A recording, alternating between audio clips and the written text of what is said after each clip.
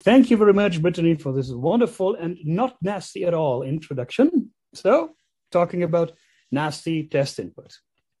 Let's start with testing all along. We have a client, we have a server. Let's assume they both speak the SSL, TLS, heartbeat protocol, and then we have a client that sends a payload to the server, and we have the server that replies to things. You probably have seen this as part of the well-known Heartbleed vulnerability, but we're not going to talk about that today anyway. The important thing is that the payload that is being sent and that is to the server and the payload that the server responds must be identical, and then the client knows the server is still alive.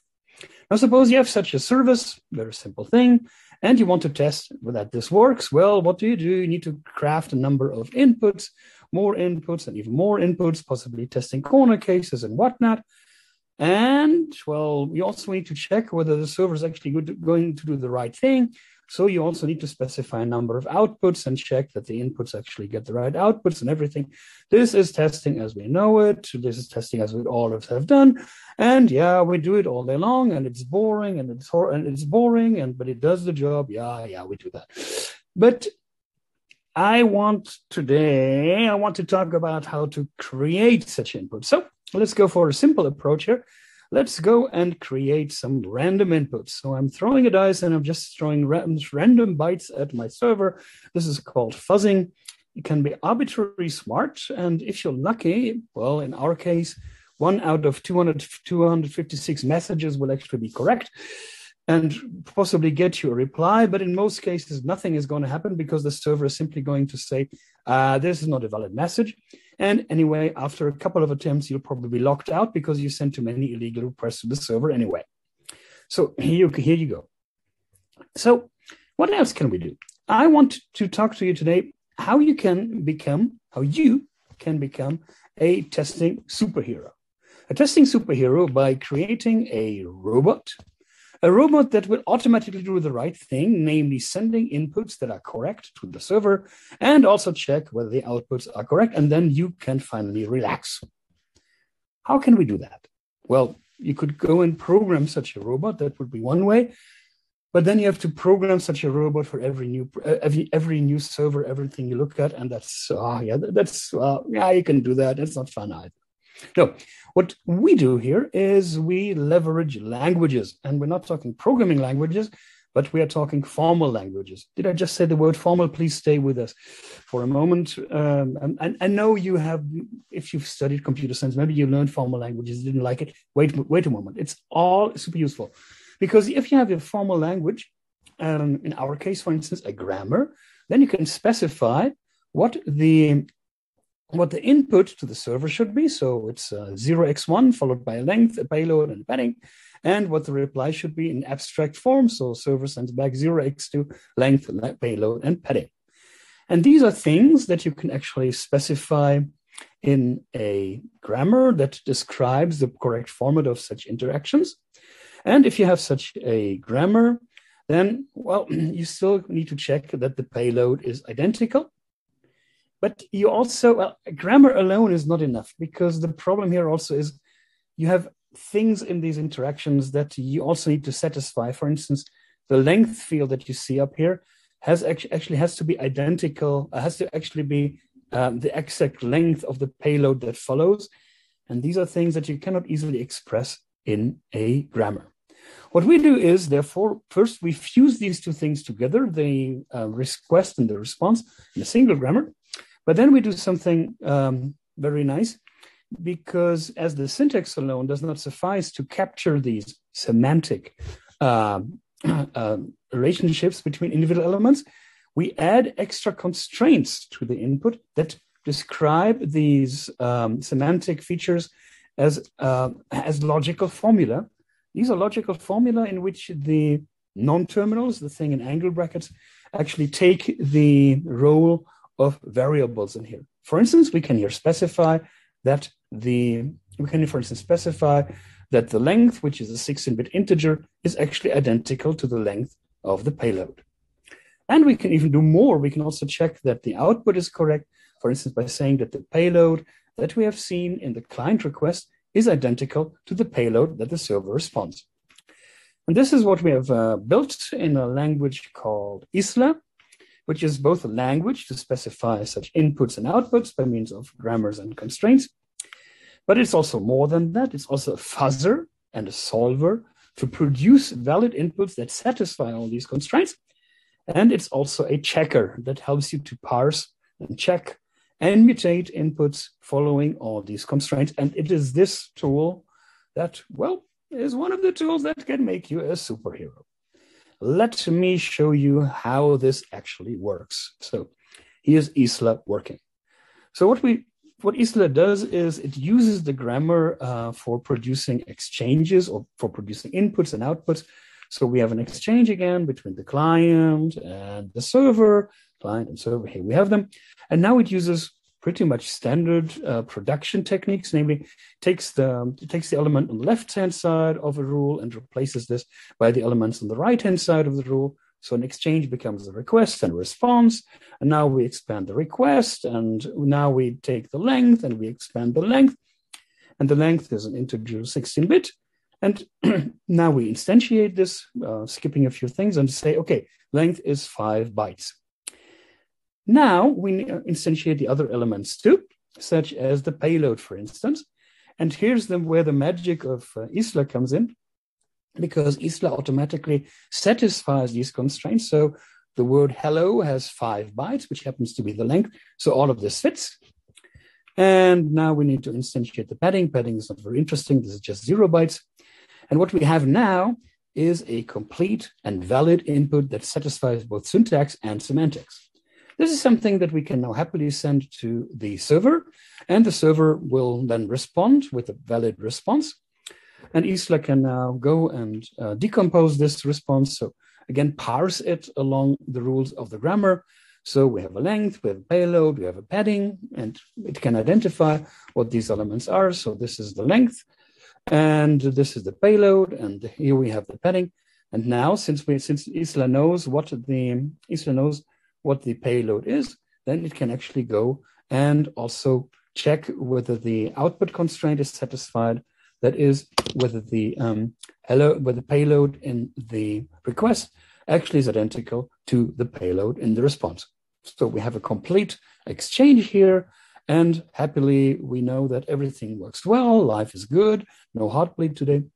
And as you see, this solves two big problems, or addresses two problems. One is the problem of test generation, namely generating inputs, and the other one is the problem of oracles, that is checking inputs. Now, all of this is great for you if you are a regular developer, yes, superhero and everything. But now let's get back to the title. I was talking about nasty inputs, not just your regular vanilla inputs. No, we're talking hardcore here. Okay, let's think about something. Let's think about something that is unusual. So I'm going to ask you to morph from a regular friendly person to a somewhat more nasty person. Here we have the nasty person. So this is a super villain.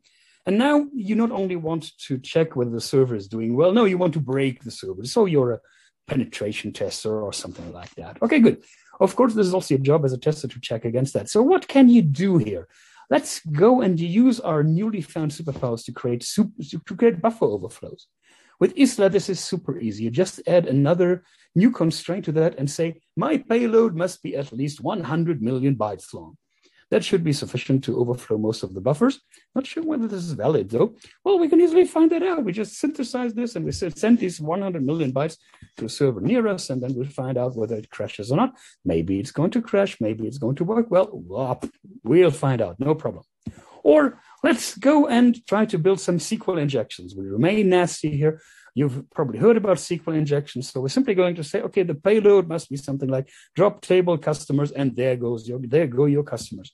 So you send 0x1 drop table customers, and now let's assume that these individual interactions are actually being logged in a database. And then you get a command like this, into insert log values, payload, and then drop table customers, boom, the customer table on your server is gone. Yes, these are real attacks. This is what happens all in all, but now you can actually prevent them by checking them yourself. Or you go, SQL just gone. Or you build HTML injection. Same thing again. You insert some You insert some extra HTML elements in here. You say, okay, I'm going to introduce some HTML tags. Could also be scripts for that matter. And you send that out. And if this is logged, what's going to happen is that now all of a sudden your log contains HTML elements, which means that the next time you check your log, all of a sudden there will be interactive elements in your log. Say the close button. Now we add a script to that, which steals your password and whatnot, grabs a screenshot of your screen, sends your browsing history to whomever. Yep, these are all things that attackers can do. And yes, they can also combine all of this. But now finally, you actually have a means to combine all of that. Well, you can come up with a rule for nasty inputs, and my nasty input would be a buffer overflow input, SQL injection input, HTML injection input. Yep, all fun. Okay, so what are we doing here? Are we building a weapon for attackers? Yep. You see, you can use all these tools as a defendant too, because you can use these tools just as well to see what is possible and to come up with all the creativity in your mind to prevent this from happening in production code. And if you are interested in all these techniques, writing such grammars, testing well, I have 2 books for you. One is called the fuzzing book. The other one is called the debugging book. And if you Google them, are we Microsoft here? If you Bing them or whatever, if you search them on the internet, you're going to find them. Fuzzingbook.org, debuggingbook.org. And with this, I'd like to close how to become a testing superhero, language specifications, nasty inputs, and of course these 2 books with a nice QR code that gets you directly to a tutorial. If you're interested in all that, take a screenshot right now. Follow me on the Elon Musk network, or follow me on the super nice Mastodon network, just as you like. And thank you very much. And I'm happy to close. Thank you. Fantastic. Thank you so very much. Definitely held up your end of the bargain on that one. So really appreciate the engaging presentation. We have a question already. Do want to put out there, if you have questions, please feel free to put them in the Slack and they will be conveyed and we will pass them along.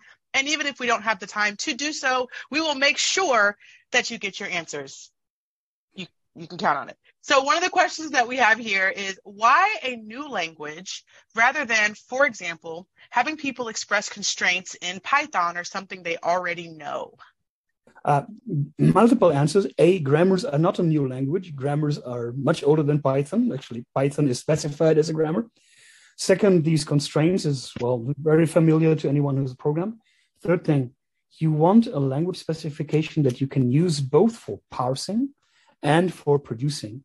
And this is something a general purpose language like Python cannot do, because if you specify a producer, say in Python, that produces inputs, you cannot use it for parsing, you cannot use it for checking, you cannot use it for mutating things.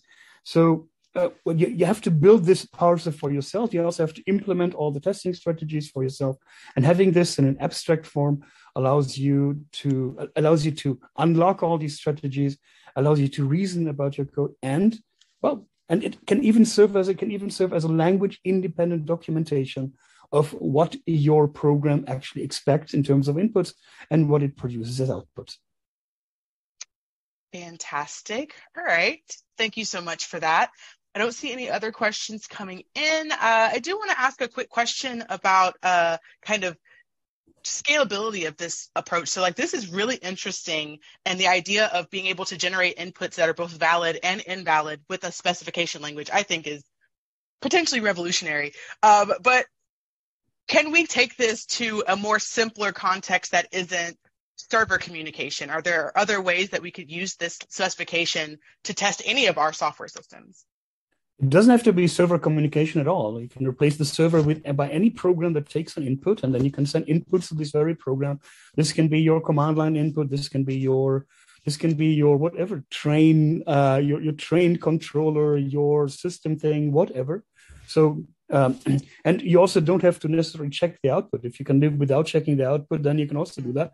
The thing is that if you have a very complex set of constraints, then solving all these constraints will take time. So it's going to take a minute or so, or maybe even longer. And there will also be programs for which solving these constraints will be impossible. So if you